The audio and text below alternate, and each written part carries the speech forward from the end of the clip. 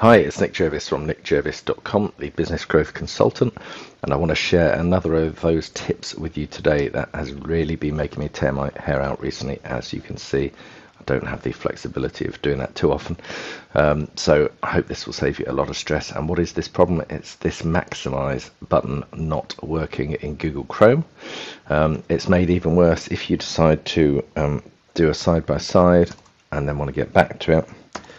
It's impossible. So if I minimize this, open Chrome alongside it, it's not even letting me do that. There we go.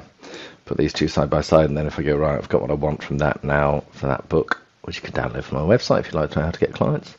And then I want to go back, then right, let's go full screen. No, it's going to keep that there. Whatever I do, it's not going to get rid of that side by side. It's infuriating.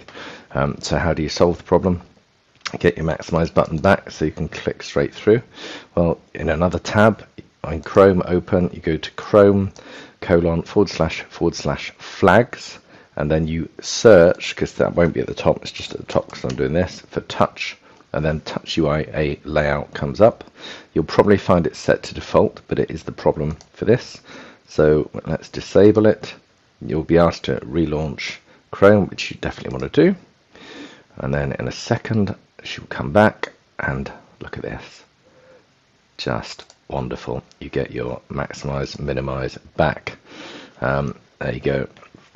I hope that will save you a lot of hassle. If you want more tips like this about things, technology that sends you a little bit crazy, like PowerPoint is one of my most viewed videos, where it won't let your new words go onto a new page. It splits words halfway through, infuriating.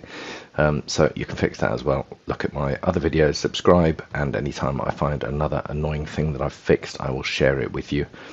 Plus also some good marketing tips to help you grow your business. Nick Jervis from nickjervis.com. I hope you found that helpful.